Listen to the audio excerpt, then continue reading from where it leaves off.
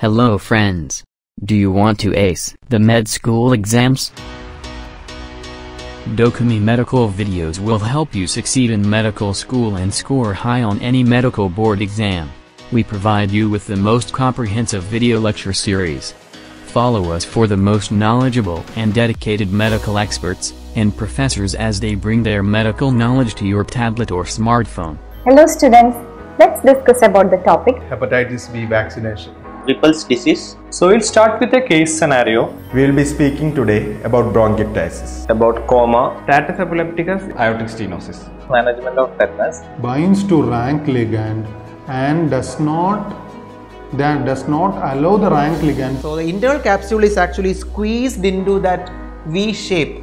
Branchia in Greek actually means gills, right? So gills are a normal finding in fishes. So it is not just studying during the undergraduation, it can compound you with the benefit of adding on to your pre-PG preparations also.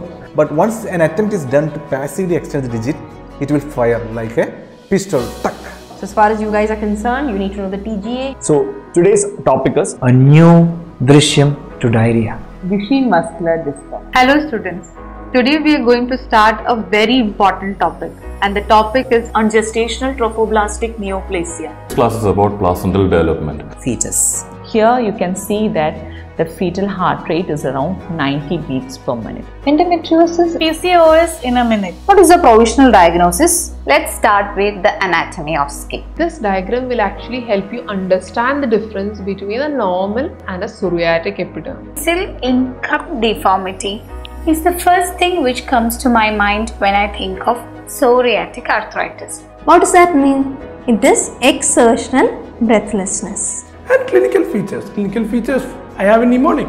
It is known as dig faster. Blepharitis. Retinitis pigmentosa.